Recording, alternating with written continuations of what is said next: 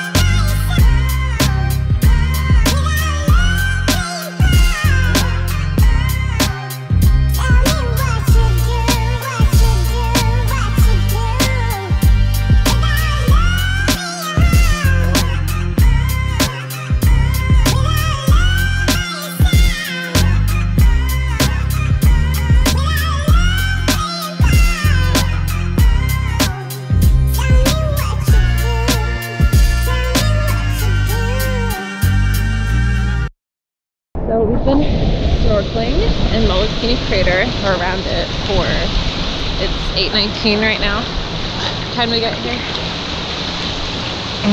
I think it's been almost an hour, maybe. I have a feeling we'll be headed back on the boat kind of soon. We've seen maybe, like, I'm sure a million different types of fish, but the ones that stick out to me are the yellow one from Finding Nemo, the black and white one from Finding Nemo. What else is there? It's really cool, and it's shaded, so no sunburn. The water's pretty warm, but we do have wetsuits, but it's been fun so far.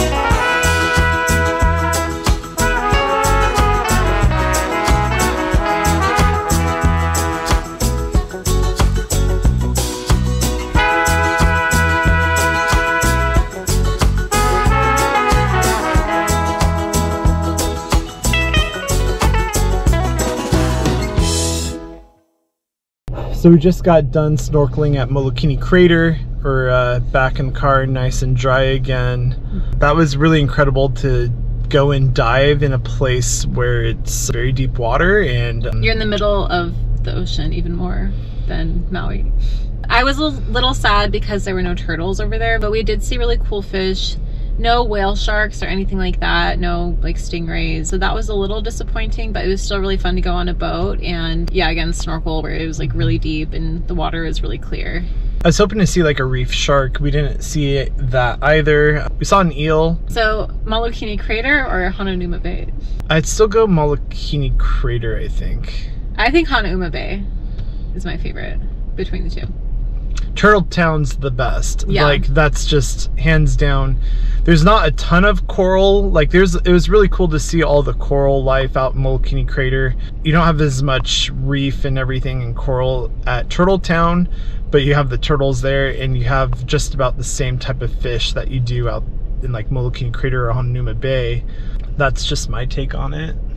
It was still really fun. I feel like it was a little overpriced for what we got out of it, but that's kind of Hawaii in general sometimes. Like, especially Maui. Yeah, like the food, it's like not amazing, or like not everything is amazing, but they'll still like charge you like more than it's worth, I guess, or like the quality is not the best. Which reminds me, so last night after we had Monkey Pod, we forgot to give our like honest review. So last night I had a burger and Kara had some fish tacos. Just very basic fish tacos. They were a little spicy, but like there were only 3 and I felt like there were only like 3 cubes of fish in them each, and it was like 30 bucks for the 3 tacos, and my thing was like 20 something bucks. Your burger was tiny too. Like it wasn't like what we're used to at, I don't know, anywhere else, yeah.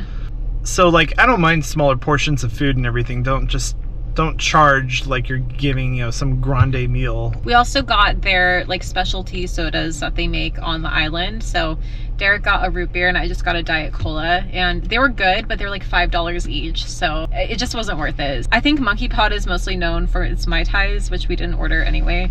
We don't drink. It's just an expensive place, and I'm sure there's really good stuff there, but we just didn't order it because we didn't want to pay $40 for one meal. We just about paid 40 bucks for each person in the end. I'd recommend not going there. Not worth it. Not that great of a vibe. So I think other people would like it, but if you're trying to be on a budget and just want good quality food, like this is not the place. Maui is super overpriced on just about everything. I do want to go to fruit stands, or like the banana bread stands are probably on the road or along the way on the road to Hana. So I would like to do that because we didn't get to do that in Oahu, like buy any fruit off the side of the road or anything like that, but I haven't seen any yet where we're staying. We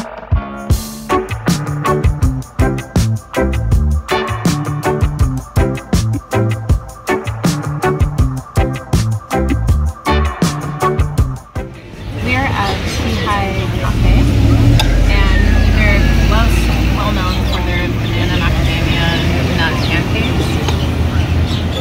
And for the second meal, I panicked and the line was going really fast when I got there to the cashier, and I just ordered French toast, but it actually looks really good and it tastes really good.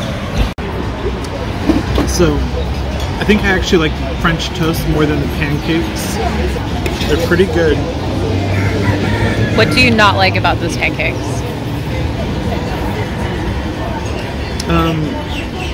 Like banana? Too bland, maybe.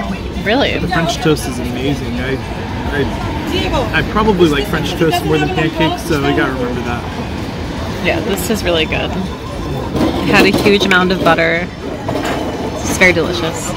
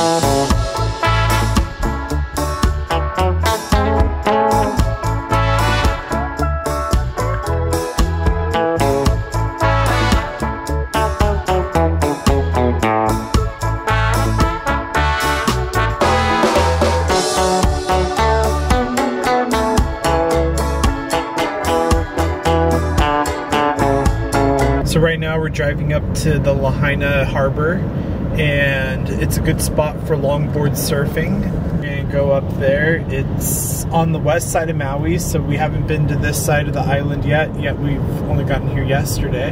It's a crazy drive over to the side of the island. It's a 2-lane highway.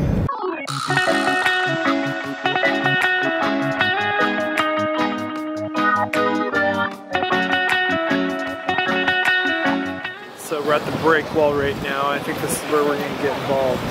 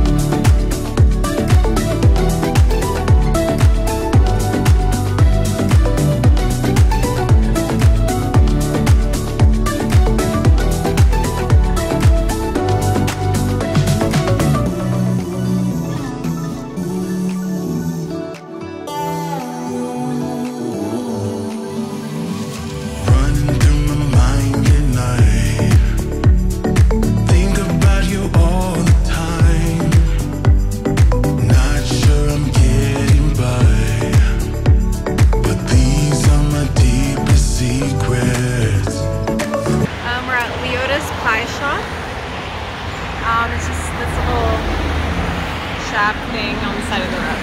I don't know what kind we get.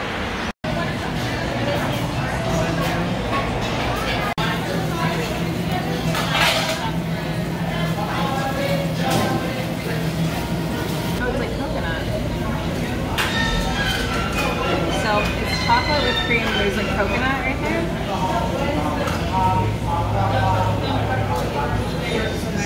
It's good. It's different. Banana cream pie here. Lots of banana today.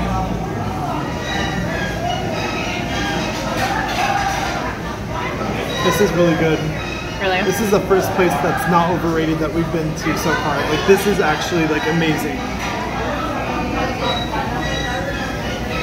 Alright, so we just went to Leota's Pie Shop, and it's not just a pie shop. They have sandwiches and burgers. Yeah, like it's a restaurant too. And it's funny because like it's in this line off the side of this really pretty road. It just looks new and modernized compared to everything else that's around it.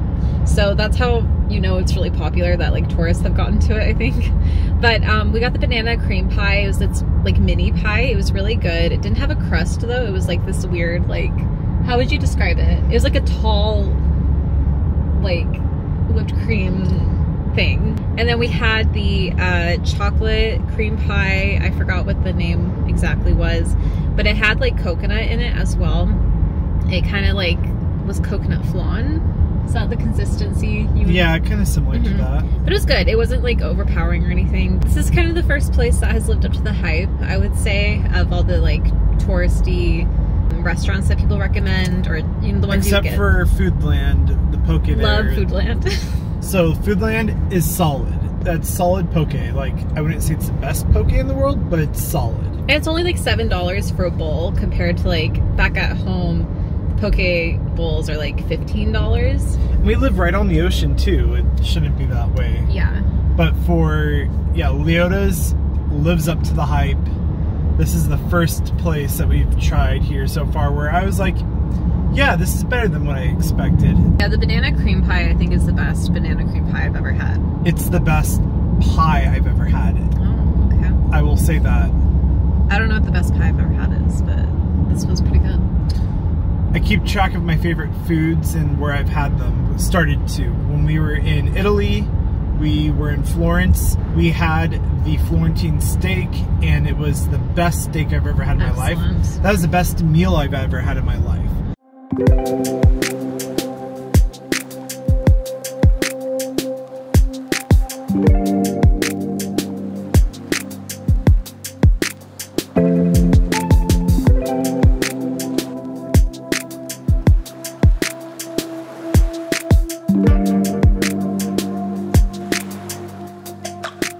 So we just finished off the day with the sunset. It was pretty good. So now we're gonna go off to dinner and get ready for Rotamana tomorrow. That's the big day tomorrow.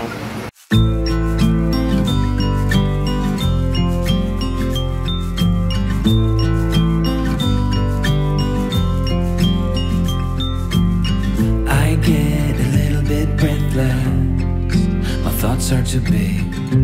Can I get some comfort, please? I guess I should have been honest. It breaks in my heart. It's weighing me down, baby. I'm like a river that's overflowed. The sooner you know it, the less do we hurt. Let me speak the truth. I know you don't wanna face it. You think it's too late, but I can see past the rain. Won't you let